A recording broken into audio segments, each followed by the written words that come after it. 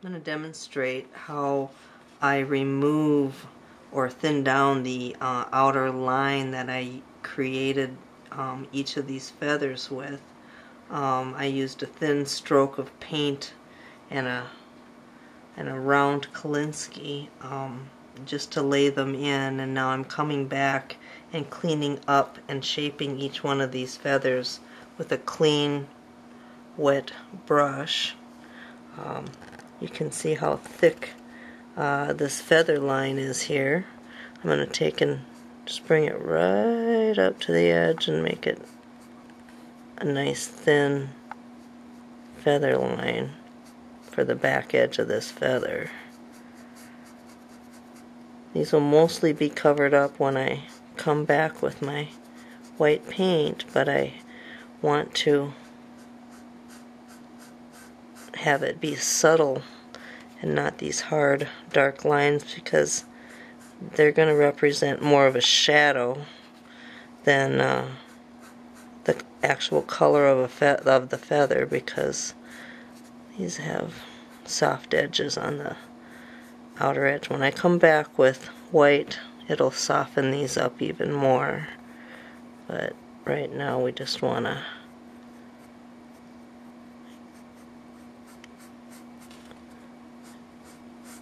take off the overpaint and thin them down.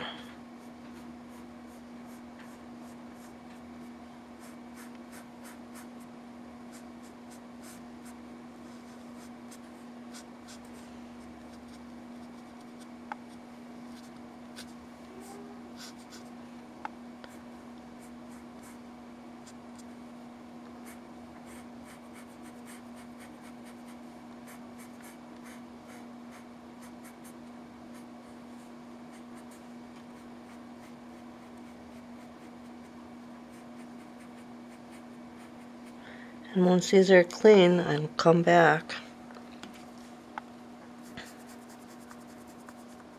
and add additional feather detail once the whites have been applied for the color variations. And I'll see this one's really quite thick, so I'm going to thin the whole thing down, coming up from both sides, just so I leave an impression of where a feather is going to be. Same thing here.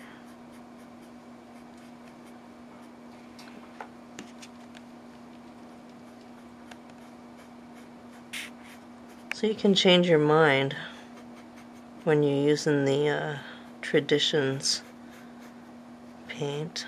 Some people like using the extender. I don't find I really need it all that much, and would rather just use it straight out of the bottle with water.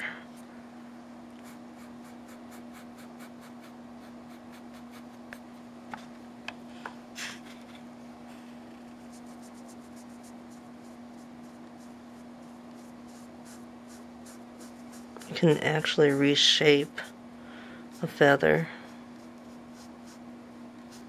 that maybe you didn't lay in as well as you should have. But that's the beauty.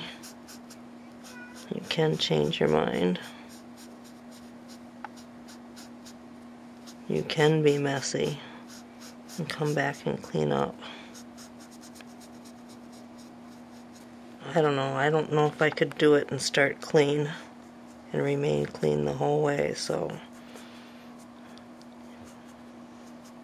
this makes it easy for those of us who can't.